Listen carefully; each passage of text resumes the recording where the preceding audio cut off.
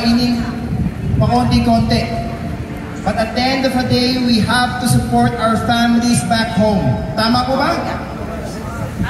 At the end of the day, a big chunk, a significant amount ng ating kita of our earnings, we send it to our wife and kids back home.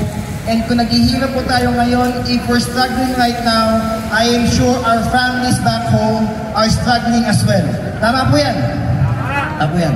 So what we need right now, there's an old saying, anin pang damo kung patay na ang kabayo. You don't need the grass if the horse is already dead. We need financial assistance now.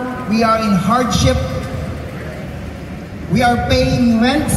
We cannot afford to pay our rents. How many are you boys hindi nakapagbayad ng kotse? Starting, nagdidelinquent na po ang pagbabayad natin ng car payments. Sino? Taas ang kamay. Diba?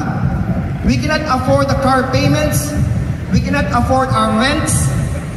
So far, this may be the biggest unemployment hit in the sector of migrant workers.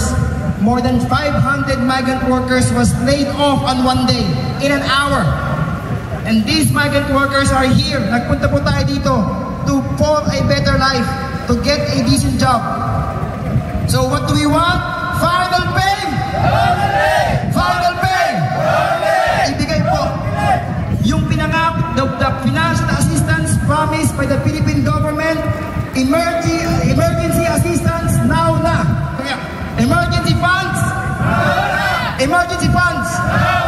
Hindi na po natin kaya maghintay from Auckland to Hamilton to Wellington to Christchurch, South Island, Central North Island. Hundreds of migrant workers were laid off days before Christmas. They are in hardship right now. We are here in solidarity. Thank you very much for everyone who's here.